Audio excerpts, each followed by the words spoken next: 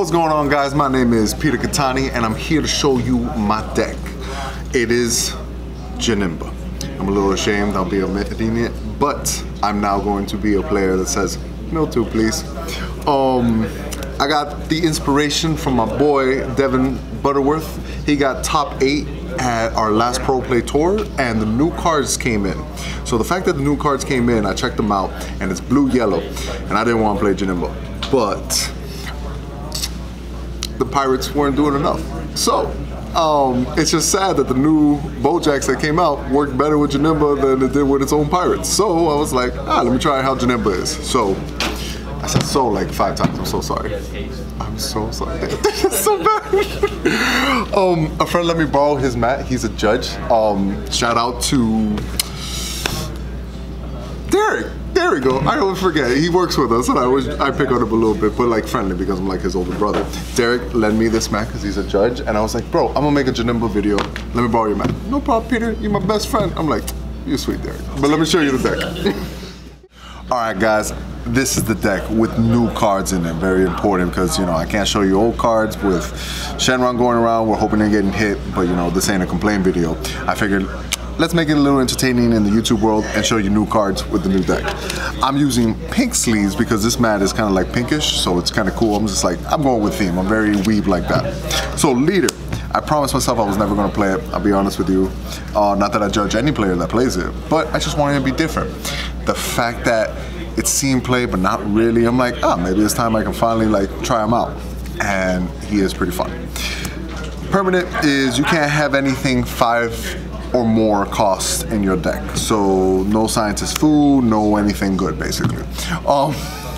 You only get to stick with 4 and less. Cool, normal permanent, it works on front and it's not in the back, alive. Make no sense. His auto is when he swings, I get to draw a card and my opponent mills 2 off their deck. Becomes very devastating. It's horrible for the game. I wish it was only 1, your opponent mills 1 and then when it awakens, it should mill 2, but you know, forget my opinion. And the awaken is it gets to untap 2 energy, which is fantastic. So then we flip it. Bam, he looks monster, foil is gorgeous, all that good stuff. Auto, same thing as the front side. When it swings, I get to draw a card and my opponent mills 2. And his other auto, which is fantastic, is once per game, I can discard any blue card from my hand to negate an attack. And since it's an auto that happens, its timing is so different from like counterattack. Like I counterattack, I activate Weeze Coercion. Boom, my opponent's going all in. He's like, oh, bad ring laser, gets rid of the Weeze Coercion.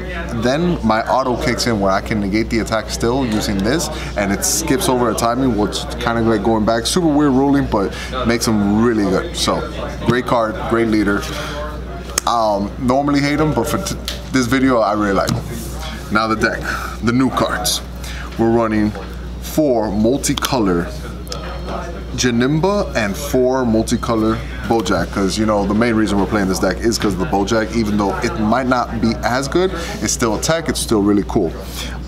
In energy, these cards count as blue and yellow. When you charge it, when you play it as an energy, it comes into play already rested. It can't be active. You have to wait pretty much a turn. So your turn 1, you kind of just want to charge this off the bat if you don't have a turn 1 play. But other than that, they have incredible effects. Like this one is super weird.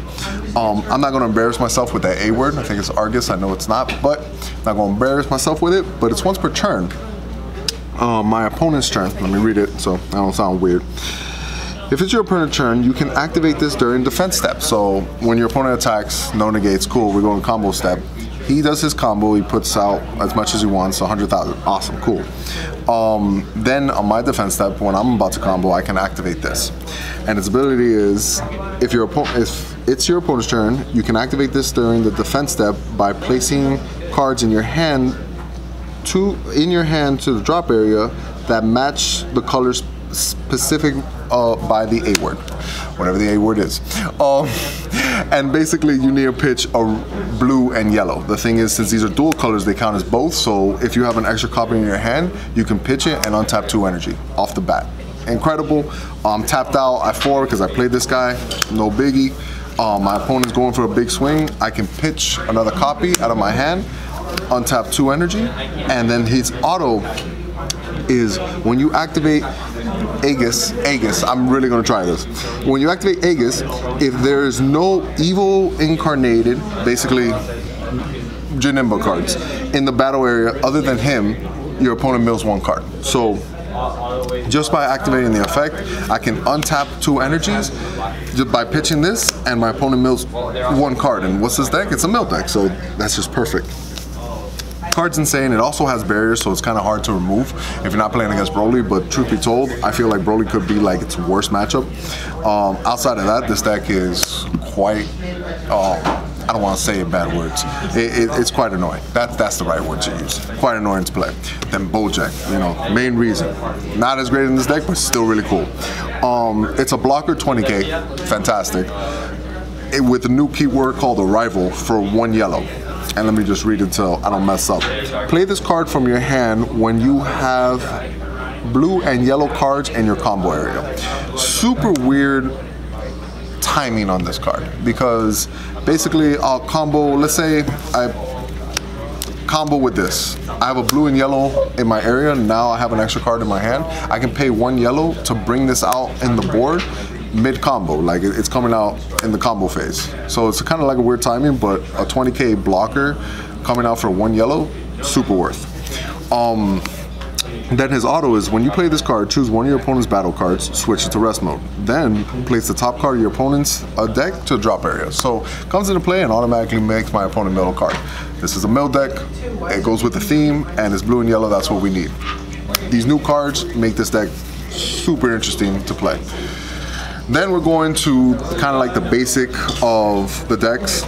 Most JANEMBA players, 4 senzu beans, best card, very important. I only ever play 3 negates. Truth be told, I can't justify running 4. I know most people run 4, you should run 4, but I'm always comfortable just playing 3. One of the better ones, it untaps 2 blue energies, and these count as blue and yellow, so you can take theoretically yellow energies too with dimensional magic. Really good. And then, since we are playing blue and yellow, I run 2 crusher balls, because the Broly matchup's already hard enough, but the secret rare, if it ruins your hand, then that's it. There's no coming back from that. So when they play the secret rare, you need some kind of out, you're like, all right, crusher ball. That's all you got, but hey, at least it's something. If not, you just charge it, not a big deal, but I'm a huge fan of crusher ball. Next, for cards, 2 Spike Brother rocking out. This card is way too good. Time out. Edit this out, Marcel, okay? Alright, hold on. I'm actually gonna redo. I'm gonna drink some water. I was choking. I don't know why. Alright, now we're gonna edit this. Next, we're gonna play 2 of the 1 drop. Bam! Demon rocking out.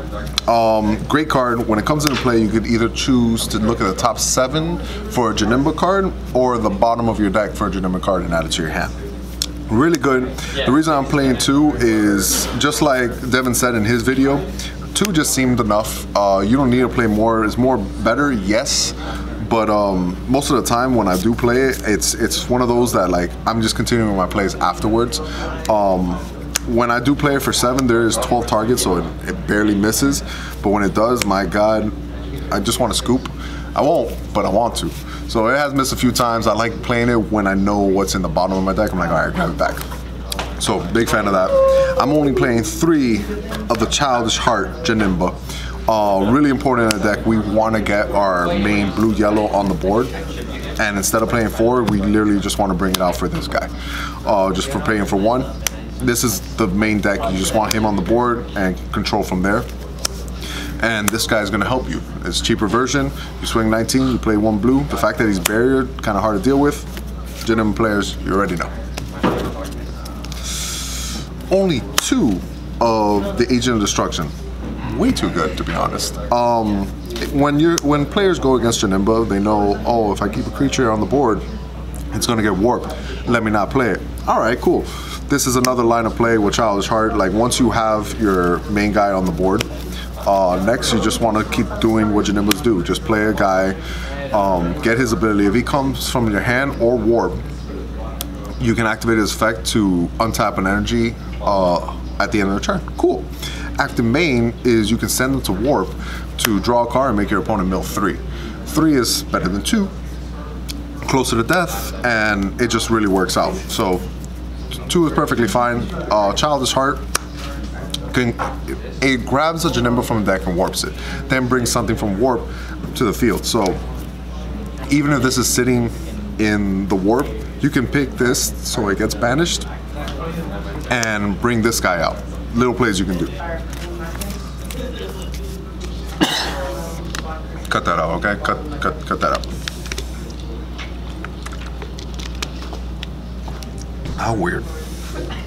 All right, next card. Oh, hold on. Let me do the count for you. 1, 2, 3. All right, so next card is going to be 3 Demon Sword Janembas. Probably one of the better Janembas, maybe the best at your removal, but this deck is more focused on the yellow-blue, want to have it on the board. Afterwards, these are just going to be like in and out. Tag in, tag out. Just remove, get rid of 2. This is your removal of the deck. 4 super combos, because sparking is not that important. This is just a better one altogether. So we played this one. Bandai's taking forever to deal with Super Senron, so we still gotta play these at 4, max it out. If anything, I wanna play the Wii's too, but there was only so much space in this deck, so I played 4 Borgos. Just really important for the meta. Bandai help. The next new card. We're playing blue-yellow, so we're gonna play a new yellow negate. So theoretically, I run 7 negates. It was 3-dimensional magics, but the other negate that I'm running is 4 of this Bojack. Why? Because it's Bojack. Let's go with that off the bat. And his ability is really interesting. It's counterattack, negate an attack, play this card. So you automatically get to play. Permanent. During your opponent's turn, if there's a card in your energy area that's blue and yellow. So if there's a card, not if you have blue and yellow in your energy, there has to be a card with both those colors. So either the Bojack or the Janemba has to be charged already. 1 or, sorry, a little messy. Or 2. If either of these are in your combo, in your energy area, then you can make this guy for 1. Reduces the cost by 2, and then auto, when you play this card, place the top card of your opponent's deck to the drop area. So you get to negate an attack, have a creature on board, so you basically have a 5k on the board, and get to mill a card. Everything you want in this deck, it's right here. It's just negate, control, and mill. Really good addition for Janemba. Next, your super combos. The deck space was tight, so I only play 4 Piccolos and 4 Gokus. The reason why 3 is because if people play the Danny Hype version of Mecha Frieza, Dende, when they look in your hand and play a card, when they play this, nothing happens. But if they play this cell, then you get to draw a card. So it's just better having this card in hand than this one. That's the only reason why. I would like to max out on this, but I found out that these 3 Overwhelm cards are way too good. Butterworth will try now. I gave it a shot, and the fact that it comes out for free, replaces itself, makes my leader stronger, so they have to defend harder. Everything was just so good about this that I was like, all right, I'm staying at 3, and the super combos can be at 7. I'm okay with it so far. Again, toying around with the deck with the new cards, but I really like this addition. And the last card, you know how Marcel loves Champa. Well, I made a decision. I love Beerus. Bam. That's how me and him are. He's Champa, I'm Beerus. And this guy is just that good. When they try to shotgun you, go all out, double strike, triple strike, whatever the case, as long as it's not victory strike, because you can't negate that effect. Ruling, know that. You get to stop something that's important. So if they're going all out, double strike for 100,000, you get rid of double strike, and boom, you only take 1 and you're fine. What's different between him and Pilaf is during the attack, like when they declare the attack, you peel off and you get rid of double strike, okay, they won't combo out. But with this guy is, all right, no negates, your opponent swings for 1,000,000, double strike, on your defense step, you get to combo with this and get rid of it. Even if you're tapped out, you can do a really cool play where you're tapped out, you don't have any energy open, He's like, all right, if he defensive magic, it doesn't matter, he'll be at 1, okay. With this, you can pitch this guy, untap 2, and then with those 2, you can combo this and get rid of like an important keyword. So it's a great addition. Another really cool combo with this deck is when you negate an attack, it stays on the board. Now, later on in the game, if they don't remove him for whatever reason, let's say your opponent swings at your leader for 25, so you need a combo to 30. You can combo with him, yellow, then combo with your super combo, you go to 30, awesome. And since you do have a blue and yellow on the board, because you're not really wasting any cards, you're defending yourself, you pay 1 yellow and you can bring this guy out. So that's another cool combo you can do. The fact that this just sits on the board and until you need it, just combo a yellow and a blue and you bring out this guy for free and tap a dude, and now you have a 20k blocker that they have to deal with. Alright guys, so that was my deck profile of JANEMBA. Is it like meta tier? Probably not. This is kind of like the first time I played with JANEMBA. I played against it, and playing against it is kind of different from knowing playing. I know how weird that sounds, but like playing it itself, I know the old version, like Butterworth's deck, it had a bunch of 1-drops, so turn 1, 2, and 3 were solid, and then by turn 4 it kept going. This one doesn't have such a great start like that, but once the JANEMBA blue yellow is on the board, that's when your deck shines. That's when you're just controlling the whole game and trying to have fun. Such a weird word to use, fun and JANEMBA. But try it out. Let me know what you think. Thank you for joining me. Till next time.